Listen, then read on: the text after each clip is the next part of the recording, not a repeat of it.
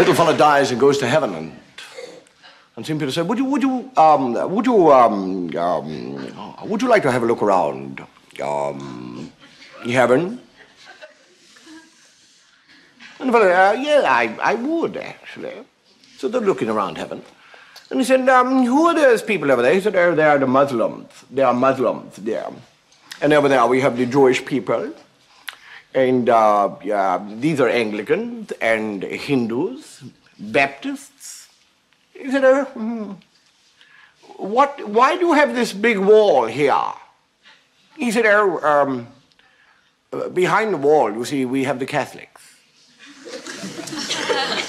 He said, why do you have the Catholics behind the wall? He said, shh, they like to think that they're the only ones here.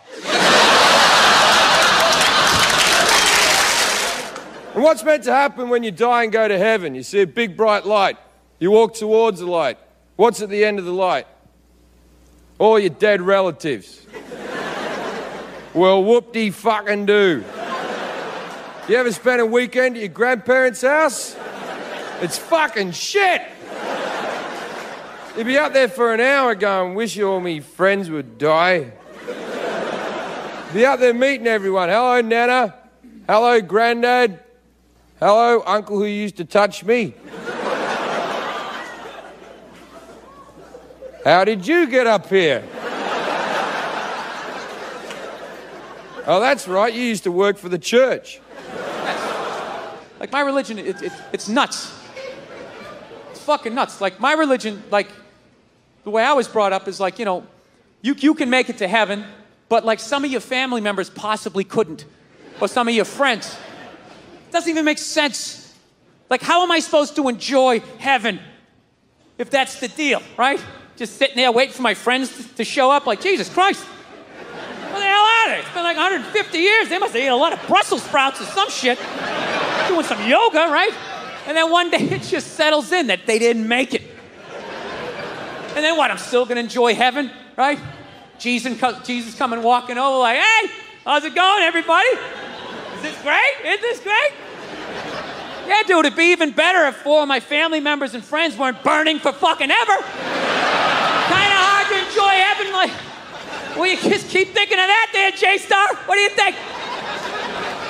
Hey, dude, I didn't ask you to come over. You came walking over, you big dumb sandals. Hey, how's you going over here?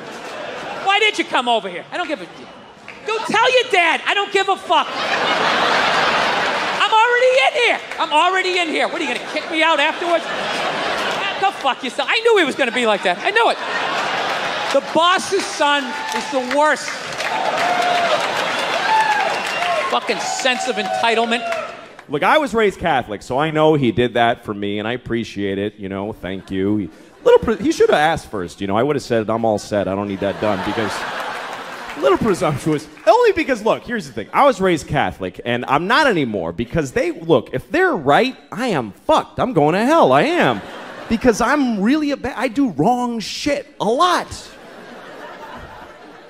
Man, I'm going to hell, I know it. And I don't want to go to hell. And really because I don't like new places. That's really the reason. Because I'm afraid I'll go to hell. I won't know where to sign up for shit. I'll be all confused. Like the first day of school, you know? I wonder, is there like a schedule to hell? How organized is your damnation? Like, first they put you in one room and some monster fucks you up the ass for 1,000 years. You come out, you're like, well, I ain't fucking around in there, I tell you.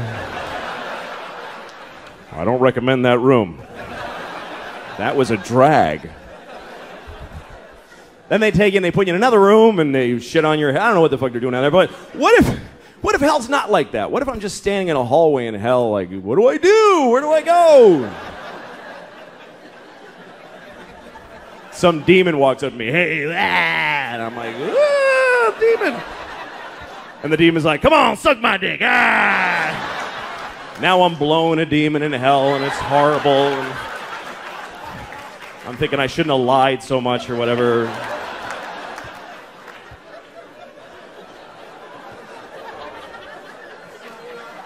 But here's my question. What if when I'm done blowing the demon in the hallway?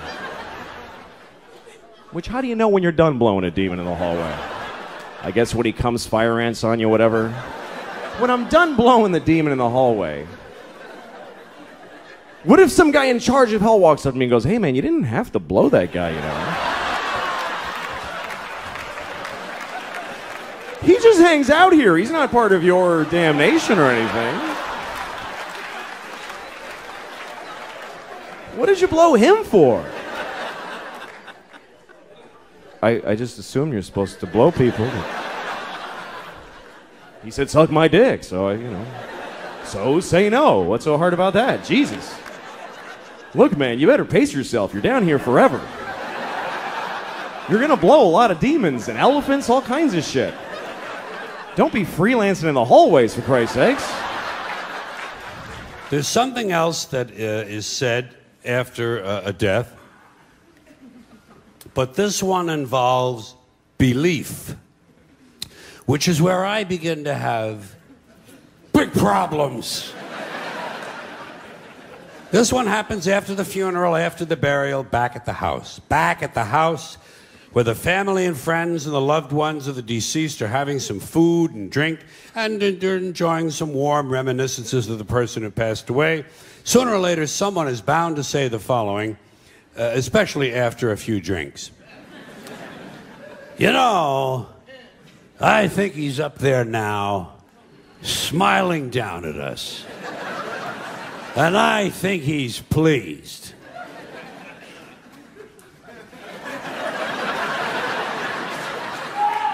Now, first of all, there is no up there. No. For people to be smiling down from.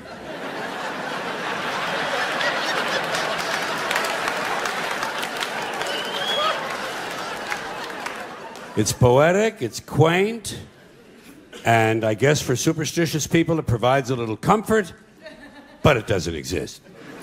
But if it did, and if someone did somehow survive death in a non-physical form, I personally think he'd be far too busy with other celestial activities than to be standing around paradise, smiling down.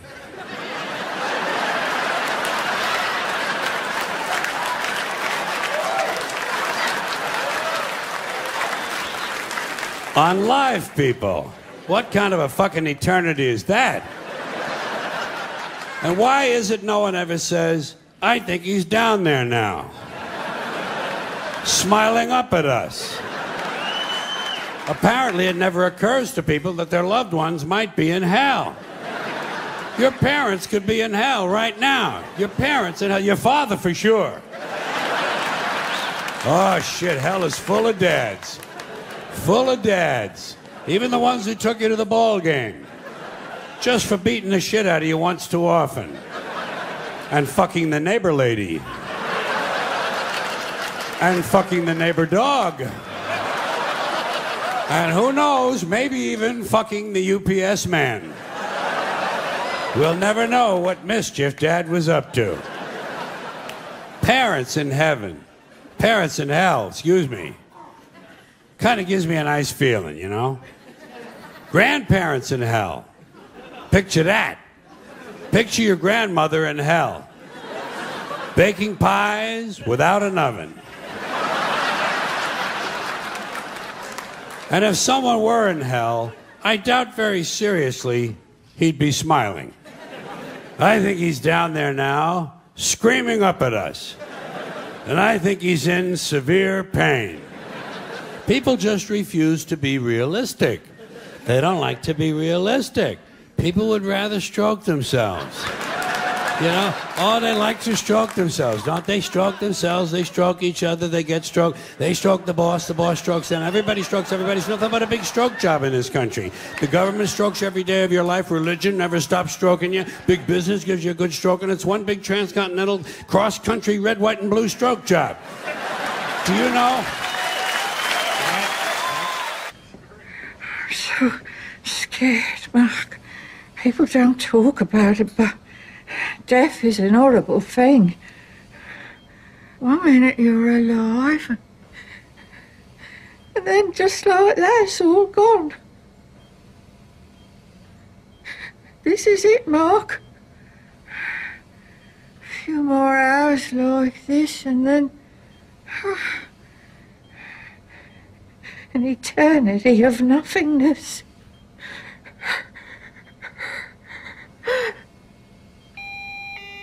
Nurse!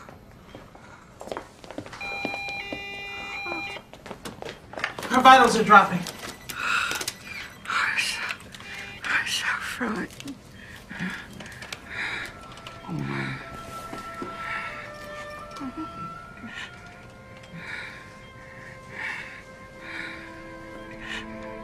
Mom, listen to me. Listen carefully. You're wrong about what happens after you die. It's not an eternity of nothingness. You go to your favourite place in the whole world. And everyone you've ever loved and who's ever loved you will be there. And you'll be young again. You can run and jump like you used to and dance. You used to dance. Yo, let's talk about a real issue at hand. Trash piling up, it's time to take a stand. From plastic bottles to styrofoam cups, our planet's drowning, it's time to wake up. Garbage trucks roll, streets lined with waste, but where does it go? It's not a race to the landfill, a mountain of despair, but we can change course, show that we care. Trash talk, it's more than just words. It's about actions, the change we deserve. Reduce, reuse, recycle. That's the plan for a cleaner, greener earth. Let's take a stand. Trash talk, it's more than just words. It's about actions, the change we deserve. Reduce, reuse, recycle. That's the plan for a cleaner, greener earth. Let's take a stand. Single-use plastics, they gotta go. From straws to bags, it's time to say no. Bring your own cup, your own tote bag. Small steps add up, let's not lag. Sorting all waste is not that tough. Recycling centers, that's where it's rough. Separate paper, glass, and cans. Give them a new life, that's the plan. Trash talk, it's more than just words. It's about actions, the change we deserve. Reduce, reuse, recycle. That's the plan for a cleaner, greener earth. Let's take a stand. But it's not just about the stuff we toss. It's about the mindset, there's no loss. Composting food waste, it's a win. Turning scraps to soil, let's begin. Educate the masses, from young to old. The future's at stake, let the story unfold. For the sake of our planet, our home sweet home. Let's clean up our acts, together we roam. Trash talk, it's more than just words. It's about actions, the change we deserve. Reduce, reuse, recycle. That's the plan for a cleaner, greener earth. Let's take a stand. There's no pain.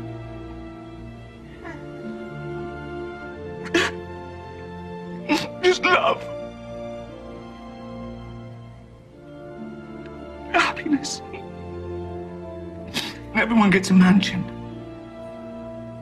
And it lasts for an eternity. An eternity, Mum.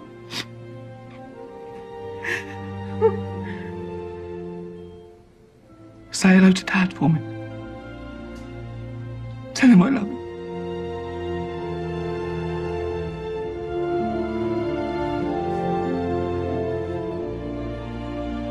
Go on. What else happens? I'm gonna see my mother again when I die. Tell us more, please.